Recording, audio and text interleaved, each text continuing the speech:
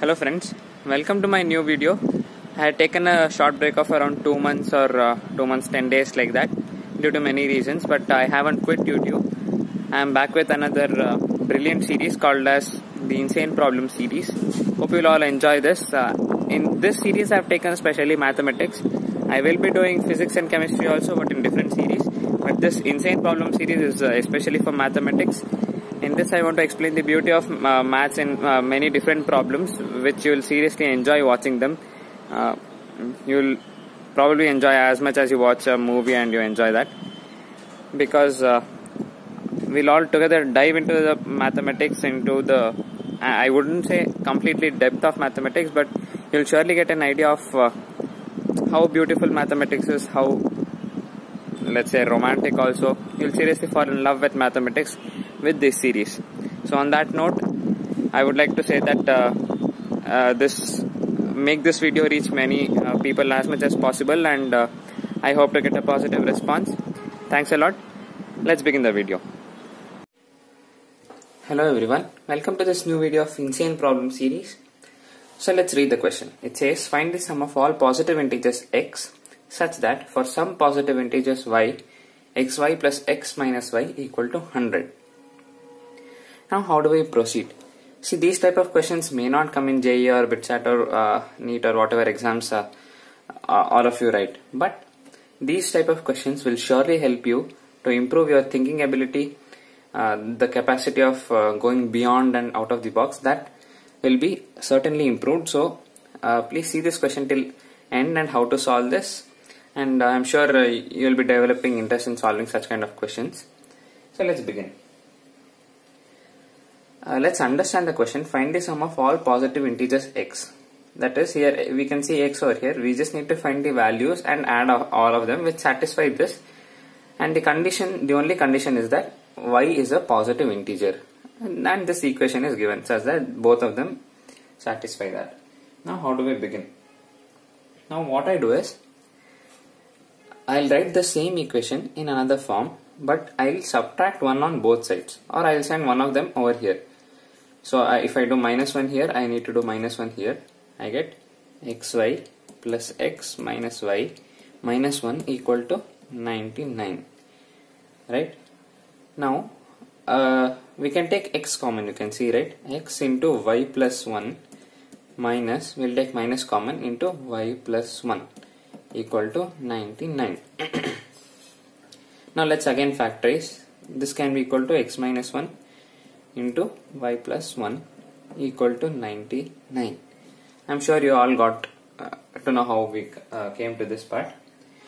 Now we know that x and y both are positive integers, because x positive integer is x, positive integer y.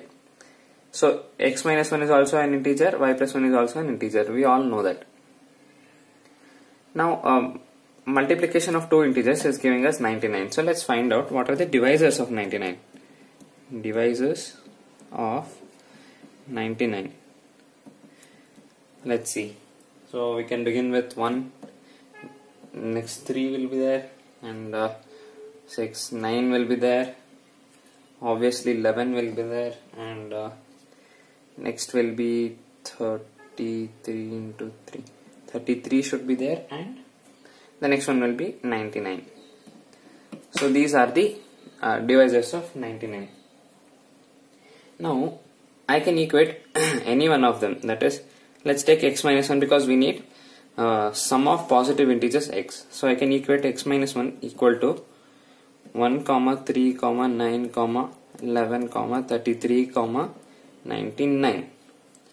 If x minus 1 is equal to all these values, then x has to be 2, 4. I need to add 1 for everything. 10, 12, 34 and 100. All you need to do is add all of them. Right? In the comment section, please tell me what you get answers after doing this. Now itself, now comment and then watch the video later for the continuation. Well, I hope you did that. What we did here is absolutely wrong. That is what I wanted to tell. Now why is it wrong? Let's check. The only problem, I don't have any problem with these values, but I have a little problem with this. if I equate x minus 1 is equal to 99, then obviously I have 99. See, I am equating it to 99, so it should satisfy this equation, because x minus 1 is 99 into y plus 1 is equal to 99. Now 99 and 99 get cancelled. It is y plus 1 equal to 1, which means y is equal to 0. What is the problem with this? The problem is that it should be a positive integer y. 0 is not a positive integer, and hence x minus 1 is not equal to 99. So what you are supposed to do is discard this value, discard 99. Now the answer will be x minus 1 equal to 1, 3, 9, 11, 33. So x equal to 2, 4, 10, 12 and 34. All you need to do now is add all of them. So you get 30, 40, 50, 52, 56, 58 and 62. Hence sum of all values is 62, which is our correct answer. So thanks a lot for watching this video. Thank you.